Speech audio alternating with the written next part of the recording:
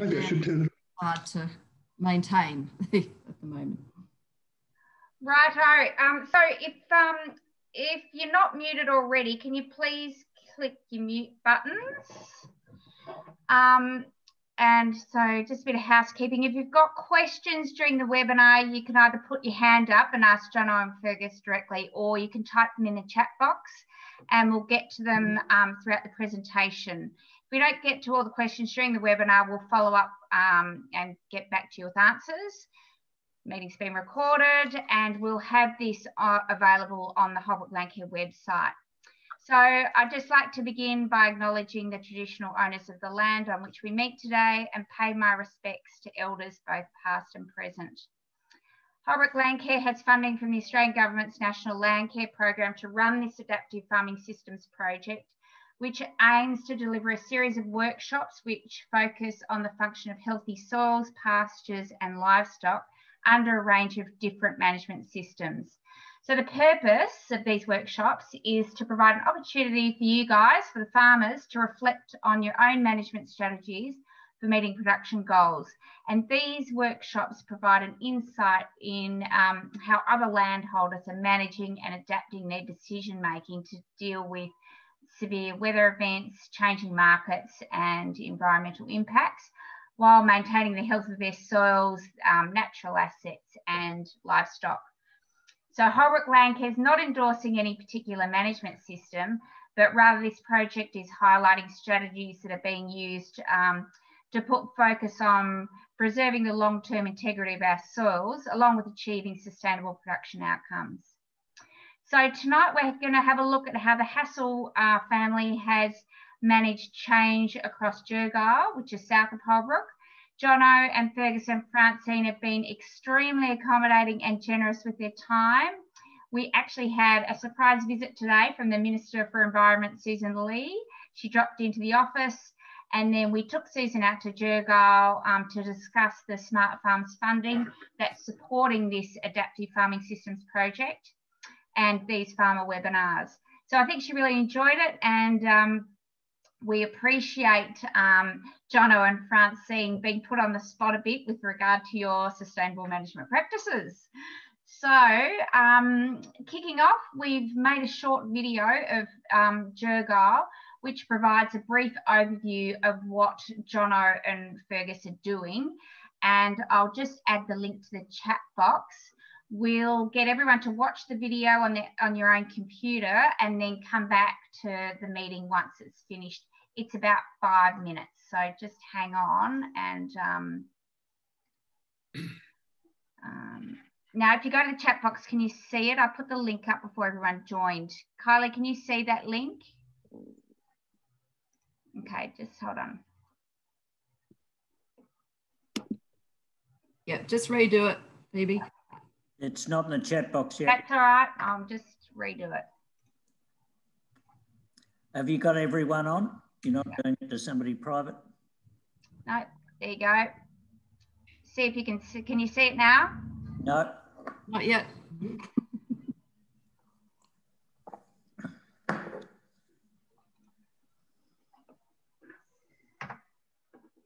Yep, now it's there. So can Got it. So yeah, have a watch of the video. It's a bit over 5 minutes and then you can come back to the meeting. Very good.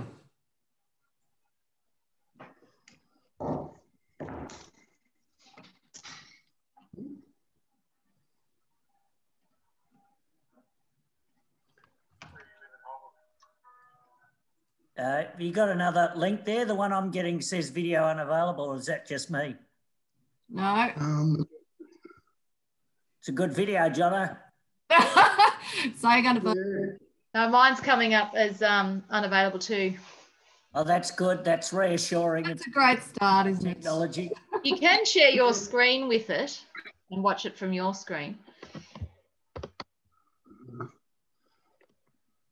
We can. Is anyone else got it? Yeah, we got it now. Julie? Yep. Oh, All shit. good now. Maybe. Share screen, you're in. All good now.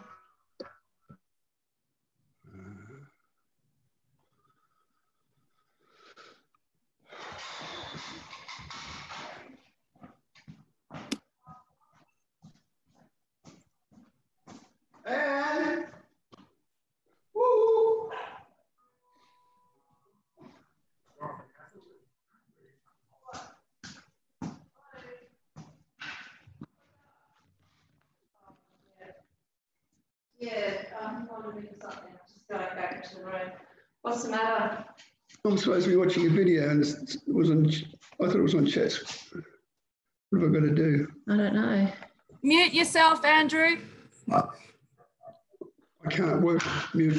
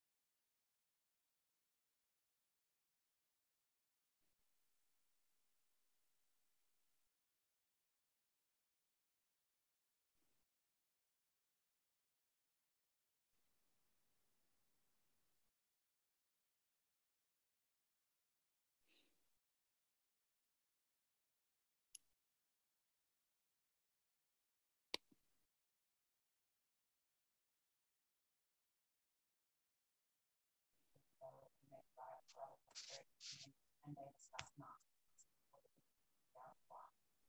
It isn't very embarrassing for all. So at one point they gave the permission to go on private session. So a private conversation between Darryl and Ryan and Tanya play. Well, what exactly happened there? Well, the fire was cut off over about this afternoon because once the system said that the nature of the Wi-Fi would take conversation between Darryl and Ryan and his partner or girlfriend. Was of such a personal nature that it couldn't be heard in a public hearing. And councillors looking at this said that it wasn't the intention to fire it entirely, but especially to such private and personal matters. And it wasn't there, it wasn't, for the inquiry to conduct a public trial of the nature of the basis between Gladys Berejiklian and Darryl Maguire. So that evidence was then heard in camera in a closed session. So you can only imagine how excruciating it would have been for the Premier to know that even though the public wasn't hearing it, a really good lawyer in the community of the all up in your view, how much of it has been damaging, really damaging? It's very, very damaging. There's a general feeling, I think, within the forest street that today's evidence, otherwise evidence is fully the mental break. And at the moment, there's no one fighting to offer her a media, but certainly everybody's watching, everybody's waiting. And there's a feeling that if you know this,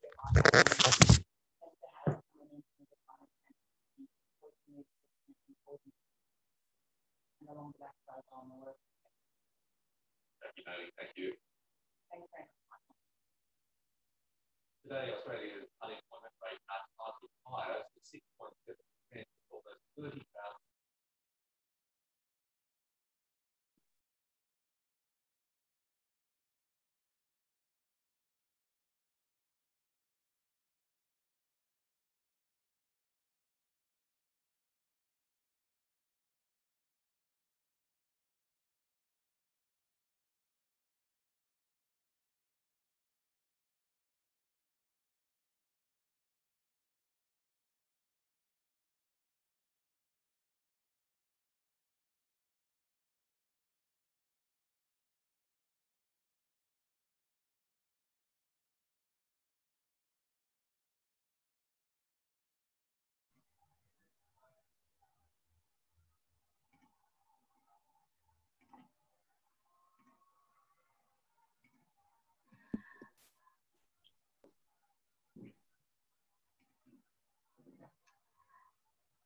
So is everyone finished?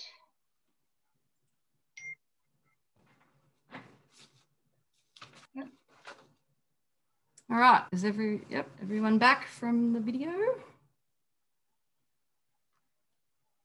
Yep, I think so, Kylie. You Okay. go. So look, I was just going to kick off discussions. I think that if you put your mouse down to the bottom of the screen, I think. Kylie, just put your camera on. Oh yeah, sorry. Oh, we're doing well tonight, aren't we? I think the Zoom etiquette has just gone out the window. Nobody touch the share screen button, please. I think, yeah, it's been a long haul on Zoom. I think. Yeah, so I guess if I can start to kick off the discussion, I'm really keen for people to probably type questions in the chat directly, but if you have your video on, you can put up your hand. We don't have the hand thing down here. So you might actually have to physically turn your video on and wave around if you would like to say something. But what I thought I'd kick off the discussion. So again, growing capacity of the country. The management system here I've seen change from somebody shared this video on from the map at the end of the seasons. Somebody's still doing the video. I think. Yep. Sorry. This ran so smoothly the last 3 times we did it. I've had 3 of these webinars before, and so as Phoebe pointed out, the purpose of the project is really and take the farming systems type out of the equation and just look at, the main goals for sustainable agriculture in this area. And we've got some really common themes coming out. So, it's about soil health and having healthy, productive pastures. It's about ground cover. So one of the critical factors that's come out a few times is about having a ground cover target and a plan on how to manage that. And having a beautiful place to live, I think, is a really important thing.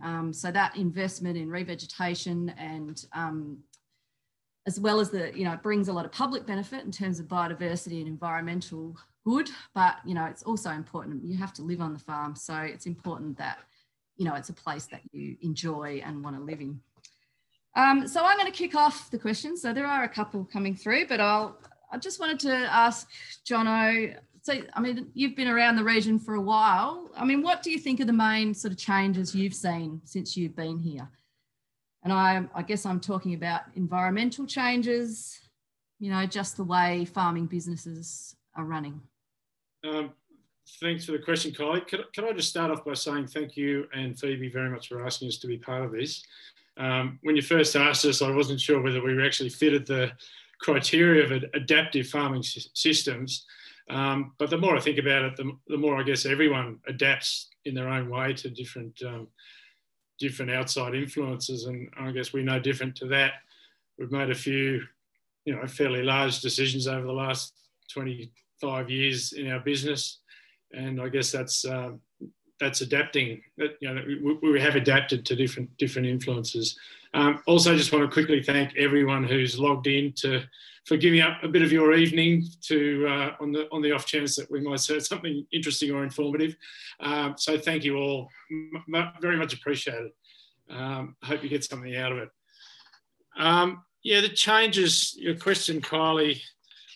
Changes in the industry or the environment. Well, you mentioned just before that you've made some big changes over the last 20 years. What were they? Yeah, I probably should go back a little bit to give everyone who doesn't know so well a bit of background. So we moved to Holbrook about 24 years ago, born and bred in Braidwood on the southern tablelands, east of Canberra. Our family's been farming there since the early 1850s. And we decided back then we'd been committed to selling our weaners in the weaner sales up there, which are quite well-known sales in the southern tablelands of Monero, but we felt we were very locked into having to sell them before winter and being forced to sell when at times market buyers weren't ready down in this part of the world. People hadn't had an order break, weren't ready to buy calves, so we were kind of locked into that system, and we didn't feel we had enough control over our own marketing and value adding of our cattle. So the decision was made to buy country in Holbrook, and that was the first, I guess, momentous decision for us. It was a big change and a bit of a punt, I suppose, as to how it would all work out. And so that was in 1994. We bought the first block of country here. Then 1996 and 2001 we added to that, and that made up the property of Jergyle where we are now. So and that gave us the opportunity to grow our own steers out beyond weaning and market them in our own way and value add. And also we're looking for feedback as to how the cattle were going, which we hadn't had because people buying, well, they would either buy our weaners or not, but we didn't really understand the reasoning behind that. But now that we have direct contact with a lot of markets, we get direct feedback about how they're going. So, and that led me to the other, a fairly large decision that we had to make to adapt, and that was that the cattle we were running before, which, basically inherited from my father, were actually not performing in the marketplace. And it took a while for that feedback to get back to us, but eventually we got that. So we had to make a decision about what we do with that information. So we were running a 100% polled Hereford herd. We decided at that point that trying to improve the cattle and improve our market reputation through staying with the Herefords was going to be quite hard and take a long time. So we decided to bite the bullet and completely change breeds. And we did that through crossbreeding with Angus cattle, and which is what the market was demanding. And that's how we've got to where we are. And so that allowed us to put a fresh face to the market with different cattle. And as we improved our genetics, we were able to win back buyer approval of our cattle to the point now where they're in demand now, whereas it was getting quite hard to sell them before. So they're probably the two biggest adaptations we've made. The first one with the move to Holbrook was as much a climate adaptation as well as a market one, because we had all of our eggs in one basket in a cold winter tablelands climate. The Holbrook climate's different. It's still cool in the winter, but it's a very different rainfall pattern and really complements Braidwood very well. So so that was the environmental adaptation, and then the breed was more the marketing adaptation. So yeah, that's how we've come to be where we are. And then 2 years ago, 2018, we purchased Luana just down the road at Mullinjandra, and that was really just an expansion thing, really, I guess, just to try and grow the business. I've got a question here, Jono, from Lucinda, who asks, who do you think has influenced your decisions the most? Good question, Lucinda. Depends which decisions. Pasture decisions, Andrew Cumming we used Andrew for a lot of years in early days, and he was fantastic. And I think he had a huge influence on the way we looked at pastures and production and soil health and all those sort of things. The cattle, the genetic decision, that was really more just us seeing that things weren't going as well as they could be, and we needed to change. And I guess just amongst ourselves, we decided which way to go in that direction.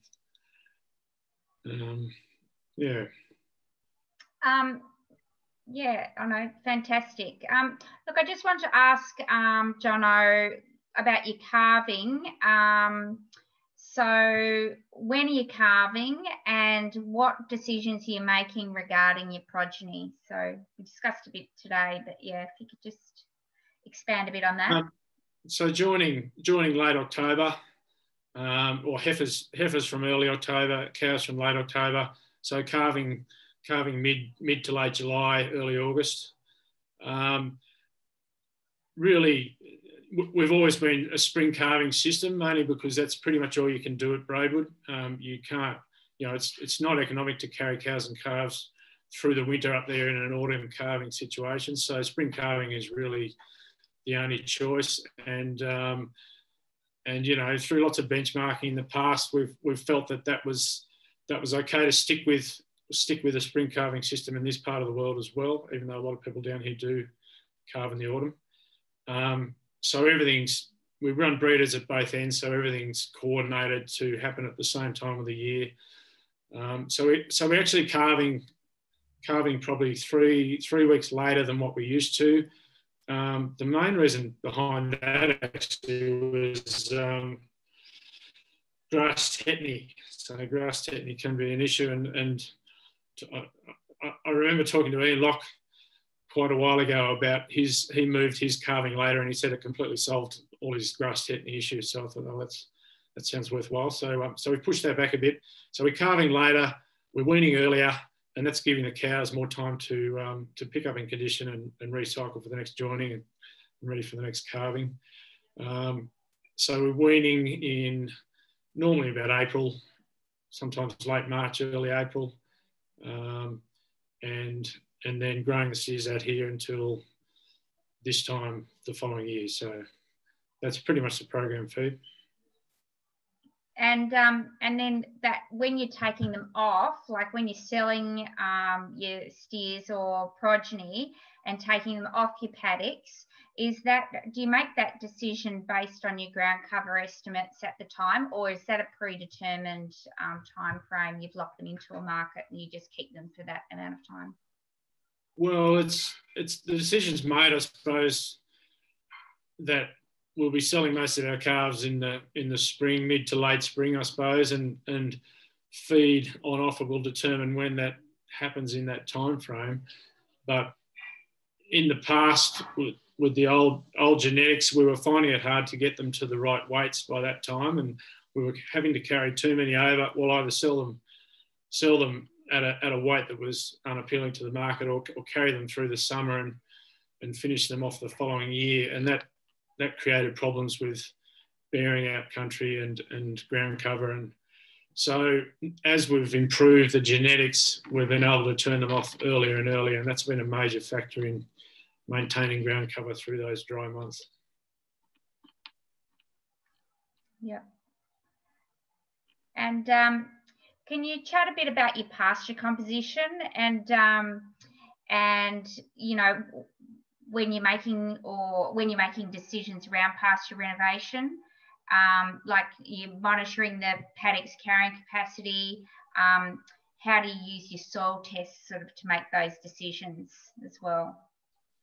Yeah, so back to Andrew Cumming, his philosophy always was, and a lot of people in this room know the same thing, is Phalaris and clover just seems to be the only pasture that really will persist in the long run in this environment.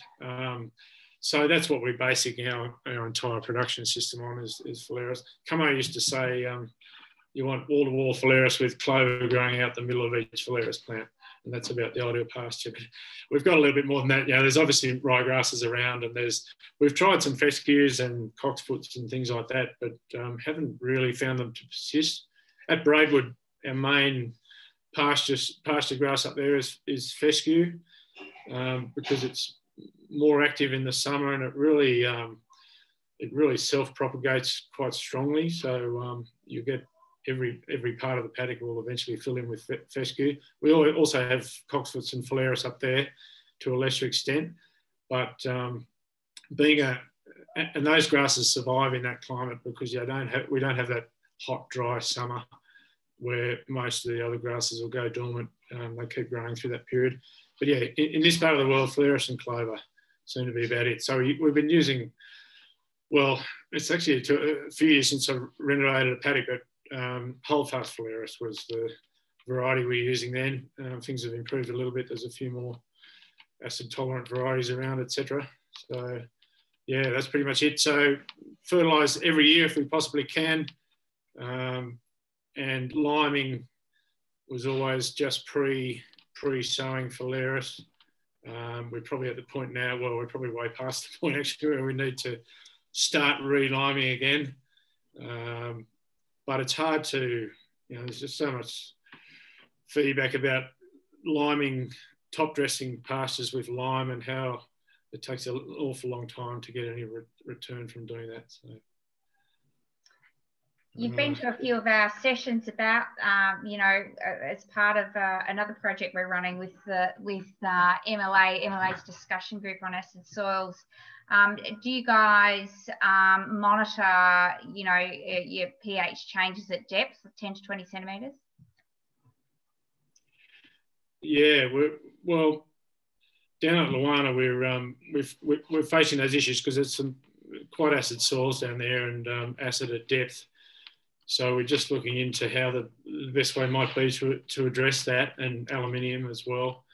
But yeah, really interesting some of the figures and things that are coming out of those acid soils studies about. I mean, the thing I've probably taken in most recently is that if you put enough on the top, you can address any issues underneath. Whereas I was always of the opinion that you're probably, you're never going to change high aluminium levels in the subsoil. It's just a matter of, how much you put on top and how much time it's going to take to get down. But yeah, very conscious of liming and putting enough lime on to try and ameliorate some of the bad conditions underneath. Yep. Yeah, I know. Yep, very good. And getting on to the seasonal variability, it's always an issue for farmers. What do you think of this issue? How are you sort of managing that both in the short term and what do you think of the issues coming up in the future? Yeah, look, I mean, seasonal variability is something farmers obviously face all the time. You compare this year to 2018 and you probably wouldn't get two more extreme years in lots of ways. And so I think within the current cycle of years we already we get so many extremes. So I don't think I don't think we're rushing out to change our management strategies because of predictions of a degree of warming in the next 50 years or whatever it might be. We're just trying to adapt with what's been thrown at us already. But certainly the move to hear from Braidwood and having the both properties working in conjunction with each other has been the biggest help in balancing climate variability for us. They are very different climates. Braidwood's much more of a summer autumn climate with tough winters, whereas here it's winter spring. So we've found we've been able to juggle stock around rather than having to feed through those tough years. Just when Holbrook is shutting down and starting to get tough at the end of spring, Braidwood's firing up and we can get some really good growth up there through the summer. So the last 2 years, we really avoided any extreme effects from the drought simply by shuffling cattle around between the two places. So that was a huge benefit.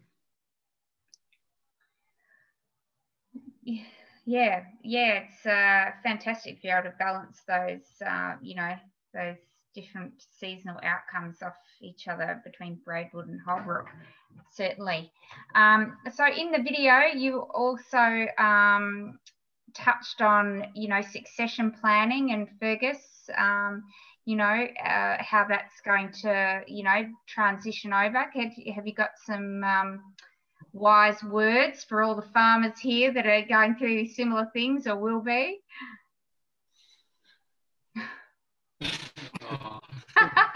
It's probably something that's in our mind, I guess, but this is my first full year home. So it's something we haven't really got into yet, I guess. Dad's succession planning was it's only pretty much just gone through. So, but yeah, I think it's definitely something we'll try to focus on, I think. Very shortly, just to talk about it and start to plan. Yeah, because in my situation, it took a long time. My family, father, grandfather, etc., were very, very much of the old school of, succession happens in the estate type of thing. I didn't want that to be the case with us, so I guess I pushed fairly hard over the years to try and get it happening while we're still all in our prime and had plenty of enthusiasm. And it did take quite a bit of work to get it. We've got to a really good point now, but it's only recently happened. As Fergus said, it's only in the last few years that it has actually all been finalised with myself and my parents. So that's made me really conscious of probably how not to do it as much as how to do it. That's always in our mind, and we're very, very determined to. As complicated as it will be with four children, we're really determined to do it early and try and do it as well as we can. There's obviously two different areas to succession planning. One is management succession, the other one's, I guess, asset succession, for want of a better word. Management succession, I've always been of the belief that the younger you can get that happening, the better for the next generation.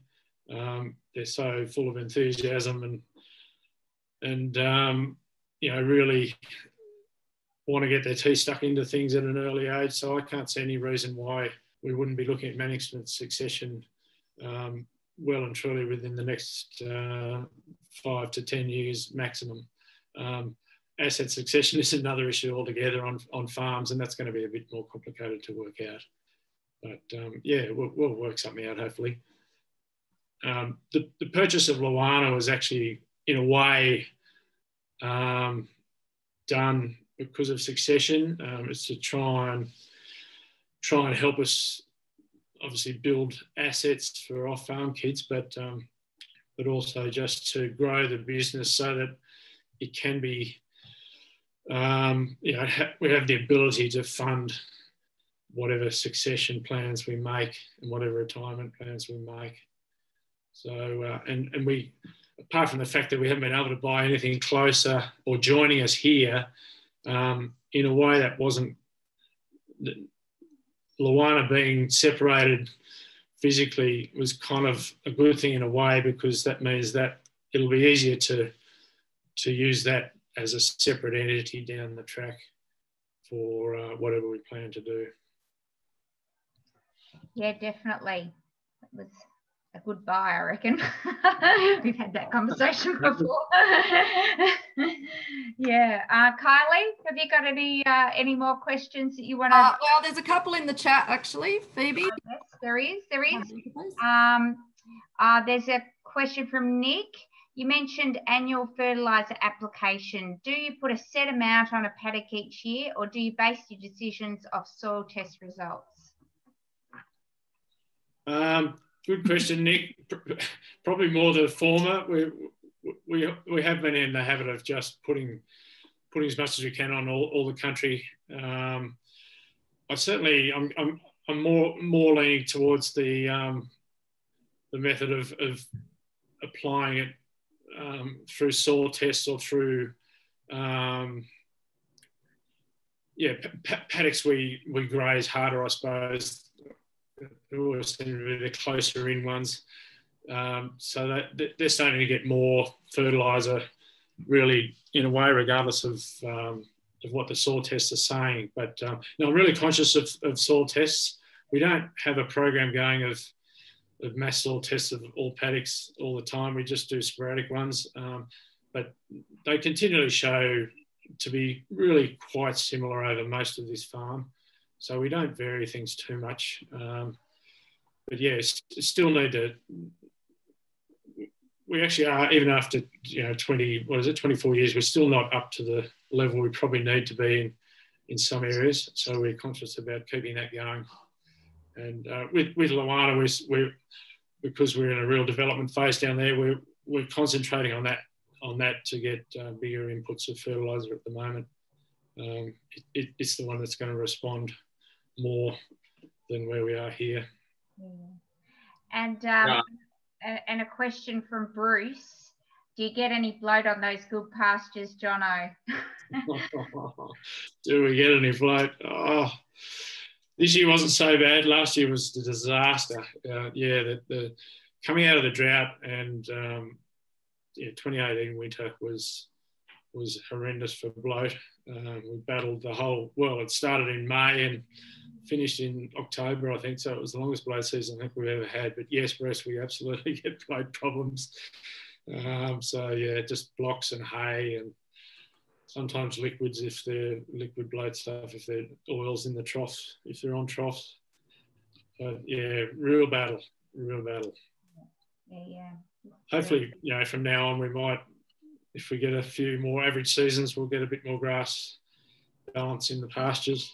There's a lot of, all the phalaris is still there. I was worried that we'd lost a lot of our phalaris through those dry years, but it seems to be there. It's just not as vigorous as it used to be at the moment. So we're going to have to, the large clover years, the last 2 years will probably, hopefully fire the phalaris up in the coming years as well. Yeah, that's right. And another question from Bruce. Within paddock variation with P, always a challenge if you have similar P across paddocks. So, yeah. How's your P across the property? Sorry, was that more of a comment or a question? So that's, just a comment.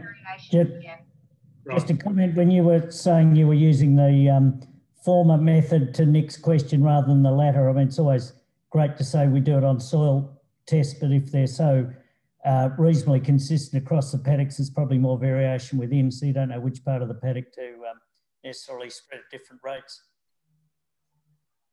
Yeah. Yes, absolutely agree, Bruce. Yeah. I guess going back to Nick's question, we are sort of in the process, we're just interested, I guess, in finding out a bit more about the soil mapping, companies these days, and especially for, Luana that's unimproved, but even Jergyle now, we haven't done much, we've improved the pastures. It was pretty run down when we first bought it. We've improved it and let them do their thing, but now we're at a stage where we might have to start, putting more lime on. And so it's something we're probably interested in with the soil mapping, variable rate. Getting that data, but it's just the cost of doing it. But when you start, adding up the cost of putting on that lime and, you want the right amounts in the right places. So, we're not going to dive into it, but it's probably something that we're definitely looking at pretty closely. Have you done any variable rate pH mapping at all yet, Jono, or you're just looking into it at the moment? Yeah, right. Yep. I haven't done anything, just looking at maybe getting it, getting a guy out to start. We haven't mapped the place at all. Right. Yeah. But it's interesting technology that's coming in, and I think it'll have a big role in the future. That sort of variable rate liming, and I presume fertiliser will be the same down the track. And those spraying where you've got the much more selective weed targeting, all those things are great technology. I mean, it's going to make things much more economic, I think. A question for you, Fergus, from Sandy. Is there anything that you see that you feel the business should change, adapt to, or consider as being a relatively new set of eyes coming back into the family business?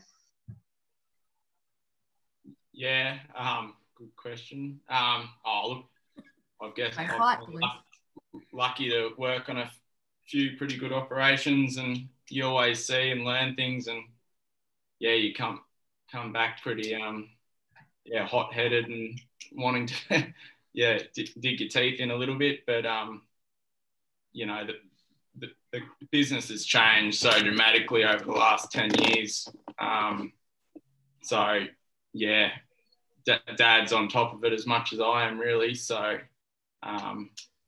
but yeah, there'll always be things you probably improve, but nothing.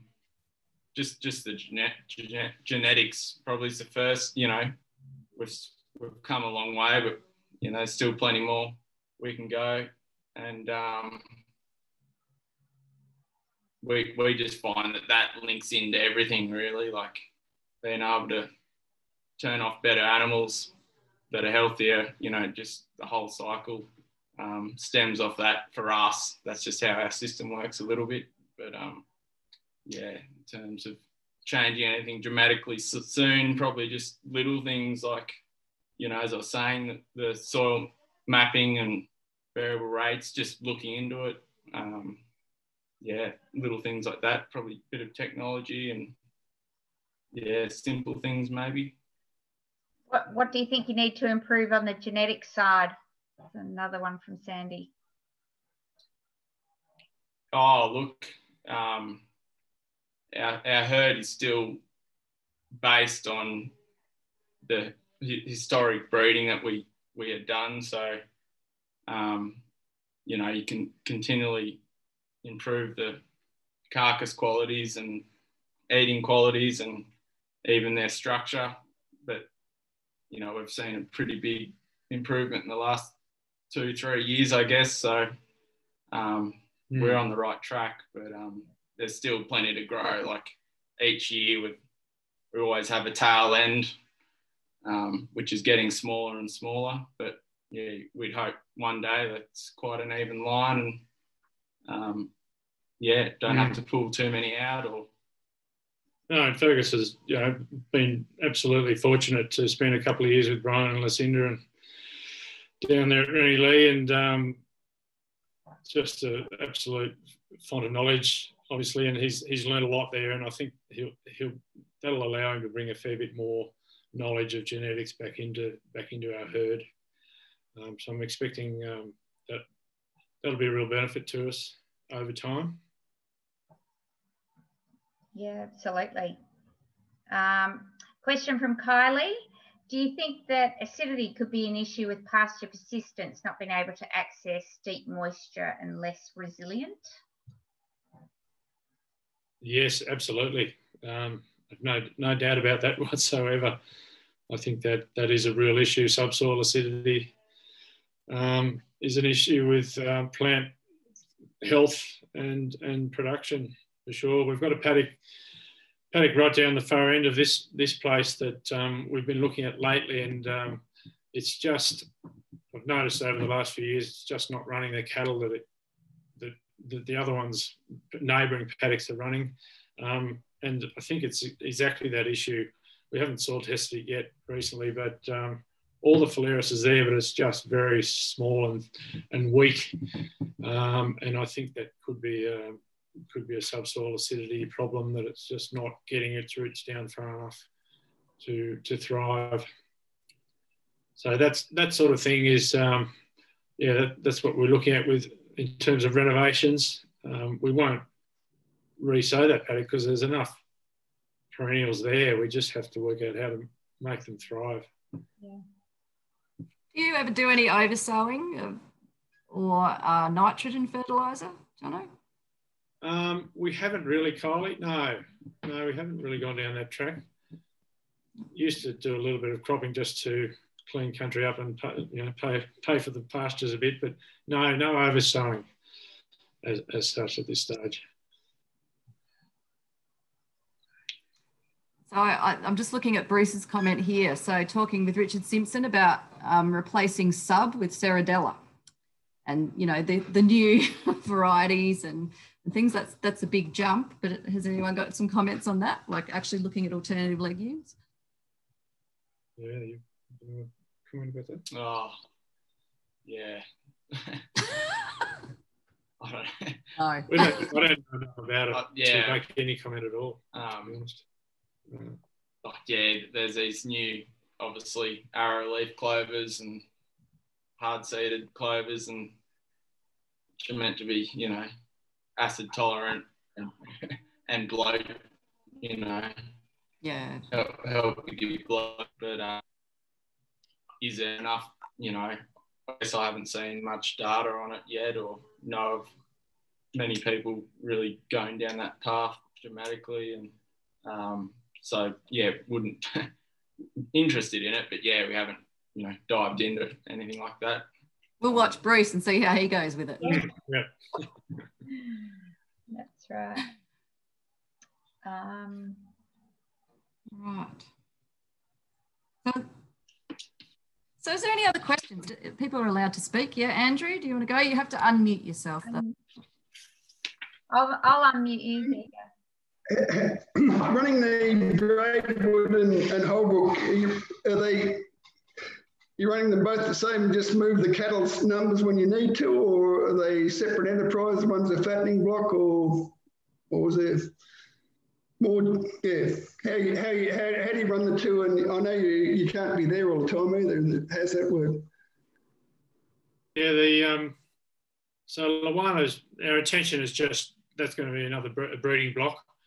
So purely cows and calves down there.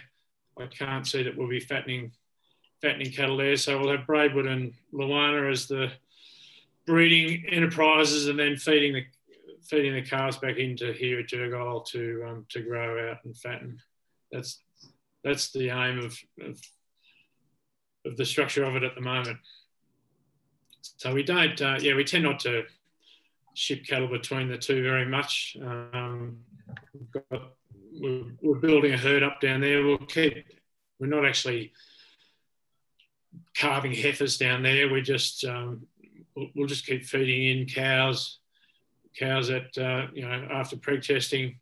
If we need to keep growing that enterprise down there, we'll feed them in either from Braidwood or from here. And so we're calving all our heifers at Braidwood, so we don't calve any heifers down here, and that's intentional. I hate calving heifers. And then everything comes, all the steers come here, and whatever heifers we don't breed with will come here as well.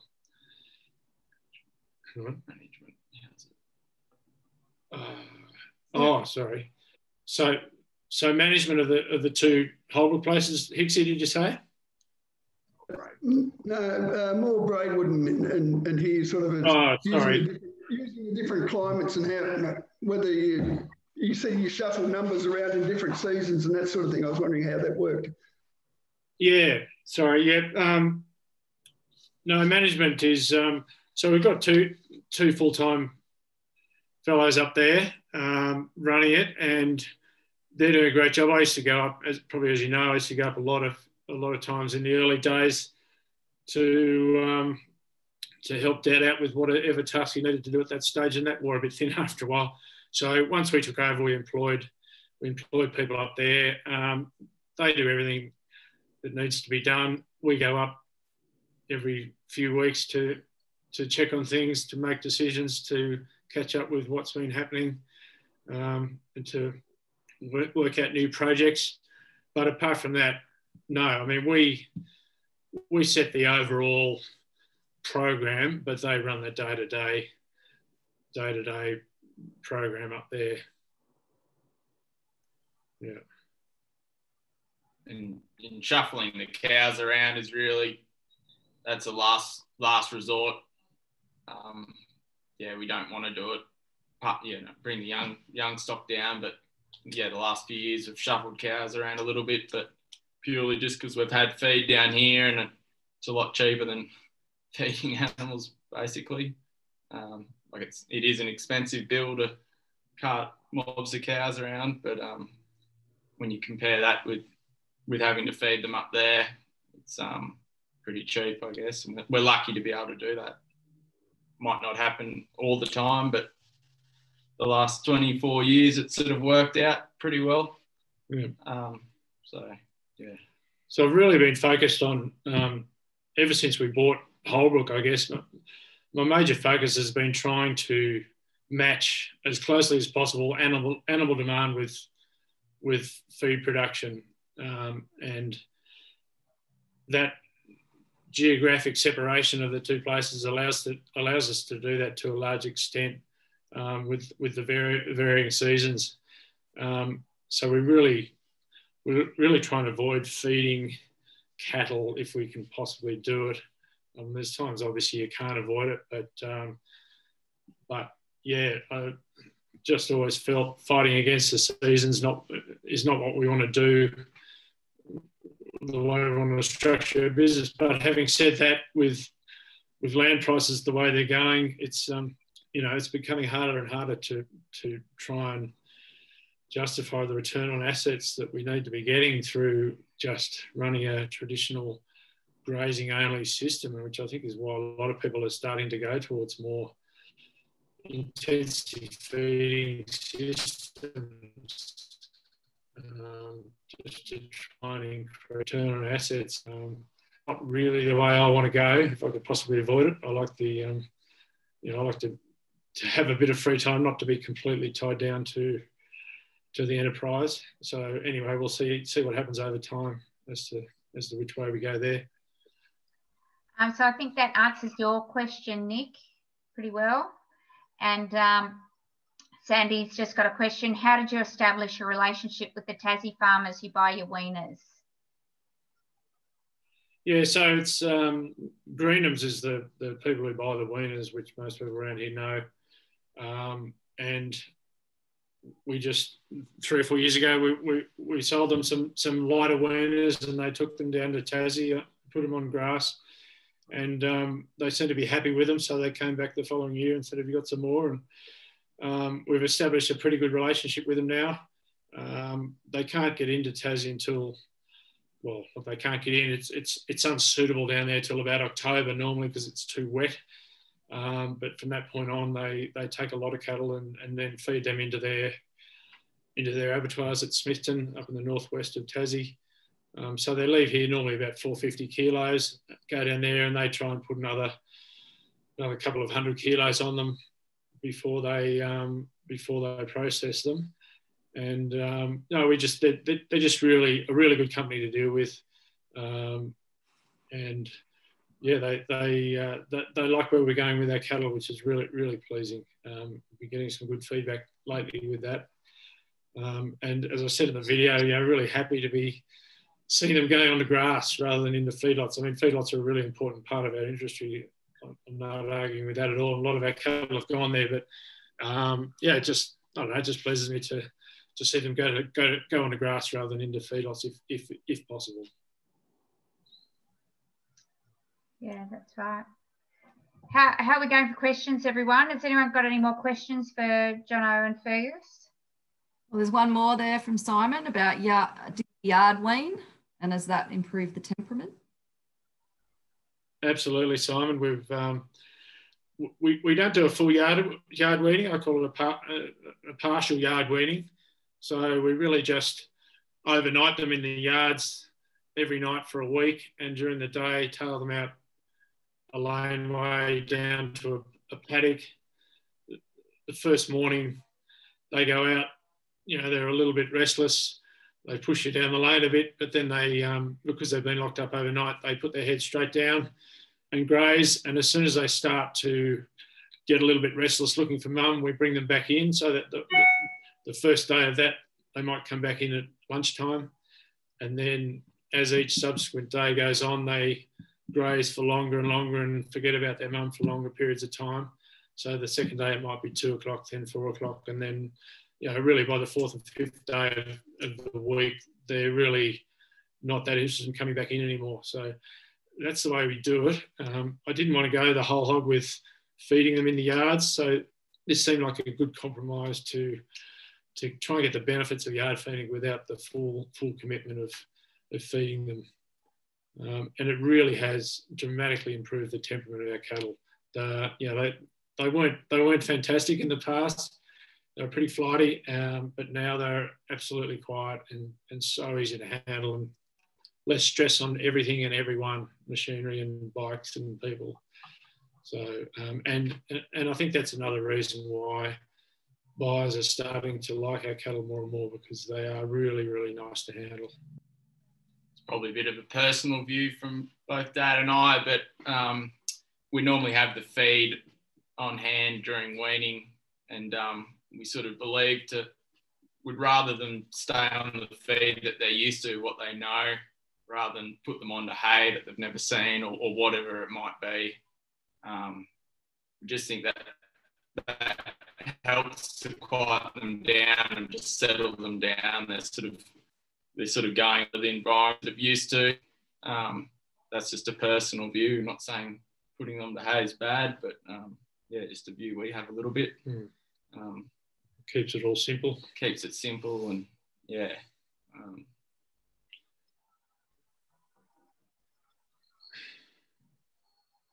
Yeah. I think that's... So I think we're probably getting towards the end. Everyone will start yawning shortly. Past my bedtime. But I just want to finish with the big question. Like, what do you think, what are the risks in the next 20 years, do you see? What are the main risks to your farming business? I sat down this afternoon and tried to think of a few risks that I think are the most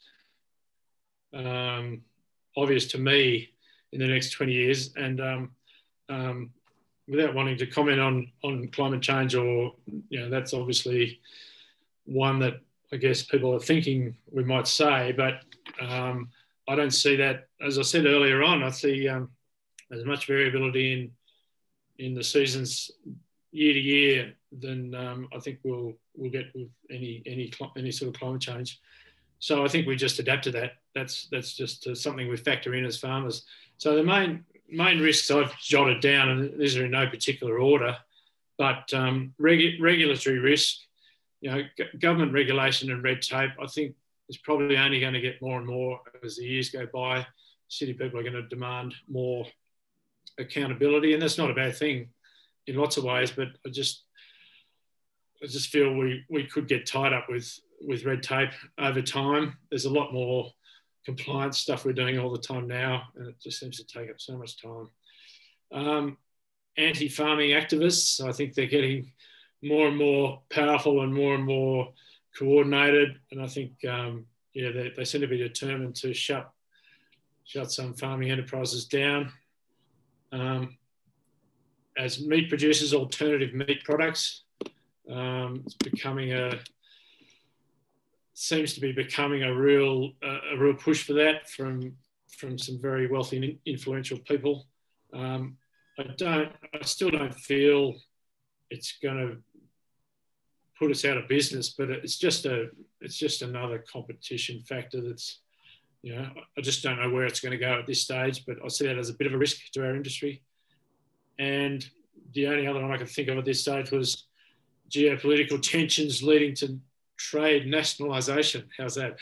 So I'm thinking of things like, China's ban on Australian agricultural imports in certain areas and things like that, where countries are starting to make trade decisions based on political beliefs or whatever it may be. I think that's always a risk in Australia being such an export-reliant country in agriculture. That's always going to be a risk for us. So they're the risks I had down. Climate variability is certainly, it's always a factor in our lives, but I don't see it as a greater risk than it always has been. What about you, Fergus? Do you see anything else, or? Yeah, no, not particularly. Like obviously the climate variability, I suppose, it just seems to be getting a bit more dramatic from one to another rather than dry and dry. I guess we're in a lucky area here, so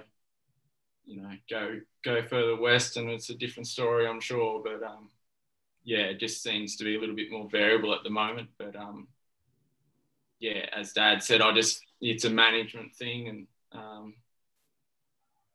it's hard to really prepare too much apart from your typical things until you're in that situation. Really, if it's that bad. And then again, you've just got to treat it a bit like the bad droughts that have been in the past, but obviously if they become more frequent, it's going to be harder to bounce back. But anyway, it's just something we'll just face in the future if that's the way it goes, or adapt. Yeah. Great. Phoebe, you want to wind her up? Well, I think that's about it. Thank you very much, Jono and Fergus, for being available and all your time you've spent helping us get this webinar underway. Really appreciate it. And thanks everyone for attending. Yeah, I think that's about it. Kylie, do you want to say anything else? No, I don't think so. We've got a soil testing deal for you, Jono. Yeah, we've, you know, Holbrook's about trying to set up some of these monitoring sites, you know, and to give a bit of a district picture of what's happening with soils. But yeah, it'd be great to set up some sites and see how it's gone on your place too. You set one up on Luana too. Oh, there you go. Yeah. Yeah. All right. Well, yeah. Again, thank you, everybody. And yeah, we will be bringing this story together. I think the next farm, I've just written some notes and said, you know, the next webinar, it'd be great to look at a regenerative system and see how that, you know, how that works. And I've just, the other one I thought is someone's a real data junkie, because we've had a couple of people that, you know, are, you know, using their best knowledge to do things. I wonder if there's anyone out there who measures and monitors everything, and I wonder how you know that would compare. If there's anybody out there that fit those two, we'd love to hear from you. A few ideas spring to mind. Yeah, no, very good. So thank you, everybody. Yeah, thank you very much. Thanks for your interest, everyone. Thanks, Jono. Thanks, Fergus. Thanks all. Thanks, Jono. Thanks, Fergus.